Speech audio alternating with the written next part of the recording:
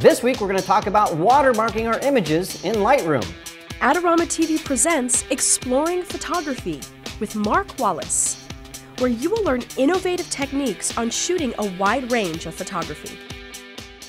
Hi everybody, I'm Mark Wallace. Welcome to another episode of Exploring Photography, brought to you by Adorama. It's the camera store that has everything for photographers: video gear, lighting equipment, studio strobes, everything. I mean, just imagine it. They've got it, so check it out, adorama.com. Well, last week on Exploring Photography, we talked about setting up Lightroom 5 for the first time, and we talked about metadata presets. Well, we're going to extend that by talking about watermarks this week.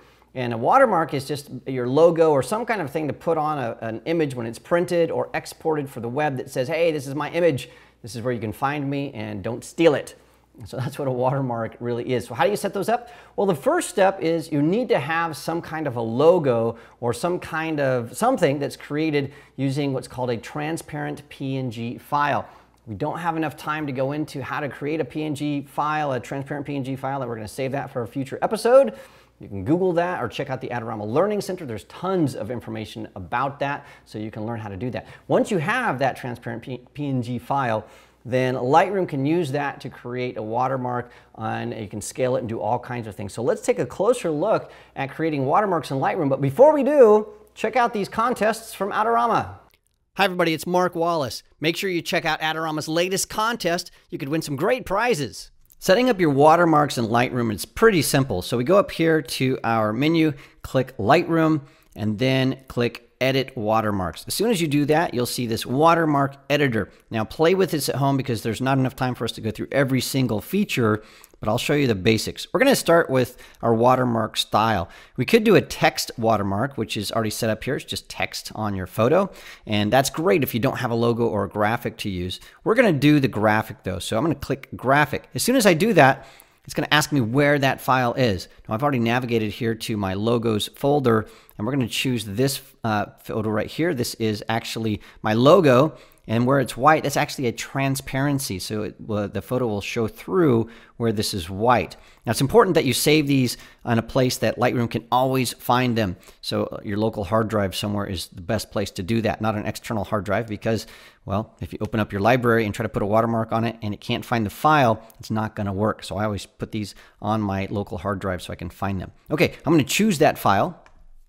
And as soon as I do, it shows up way over here in the corner. It's this little bitty watermark over here. Now we can customize this, and so we can do several things. The first thing that's really important is to note the size. So I like to use a proportional size, so I can say, you know what, make this proportional. So if this is a 1200 pixel wide image, make this take up a little bit more than half. If it's a 500 pixel wide image, same thing. So it will stretch or shrink based on the size of the image.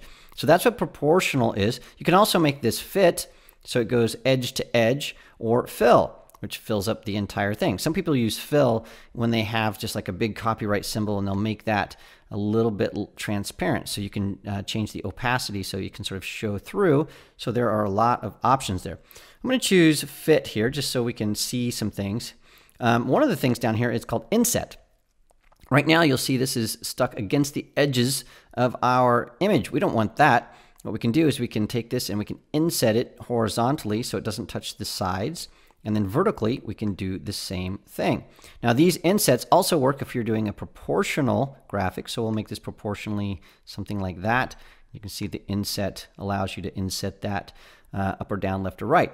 The other thing you can do here is you can change where this is anchored. So I could say, you know what, anchor this at the top left or top right or in the center and the lower left. That works in the proportional size. Fit's always going to go all the way across, but you can say go across the middle or the top or the bottom. It's really cool. The other thing you can do is you can rotate this.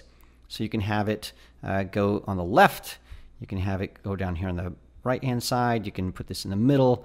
You get the idea. You can do all kinds of things with these graphics. So we're going to anchor this to the bottom. We're going to have it fit where it fills almost the entire thing, but has got a little bit of space using our insets. Then we're going to save this going up here. And instead of having this say custom, we're going to say save current settings as a new preset. We're going to call this MW logo fit. Create. Click. And then we're going to say done. All right, we've got a logo that is, a watermark that's set up. We can use that now when we export files. We can use it in the slideshow. We can use it on the web. We can do all kinds of things. So what I'm going to do here is I'm just going to use this on export. So I have two different images here. I'll say File, Export. And when I export this, I'm going to put this in a folder called Watermarks for AdoramaTV. We're going to make these 1200 pixels wide. And then what we'll do here is I'm going to choose this Mark Wallace logo fit watermark, and then I'll export this. Now the thing to notice is one of these is horizontal, one of them is vertical, but watch what happens to the watermark when we do this. So here are the exported images. Notice this fits side to side, just like we wanted it to. And when we go to the next one, again, this fits side to side. So it's scaling and making sure this all works based on the proportions and the aspect ratio of the file, so everything is taken care of for you. Now you can also use these in slideshows, you can use these on the web gallery, and so there's all the different types of things that you can do with these watermarks, and so it's not just for the export. You can use them in other modules of Lightroom as well. We don't have time to go into that, but setting up watermarks in Lightroom is one of the very first things you should do, and that's how you do it. Well, that was a crash course in creating watermarks, and you can see it's pretty simple once you have those transparent PNGs set up. You can just import those and use them and create all kinds of neat stuff. So how do you create that? Well, we're going to tackle that in a future episode of Exploring Photography, but don't forget, there's all kinds of information at the Adorama Learning Center.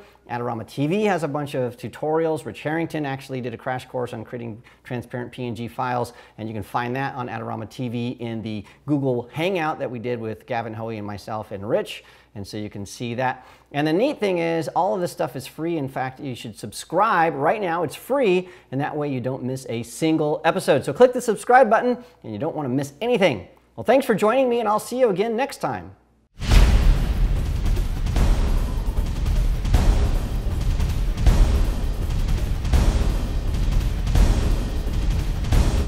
Come on up. Come on over. Come say hi. Come say hi. Now I gotta go back to work. Do you want great looking prints at low cost? Be sure to visit our easy to use online printing service. Adorama Pix has professionals who treat your images with the utmost care that you can count on. For a quick turnaround on photos, cards, or albums, use AdoramaPix.com.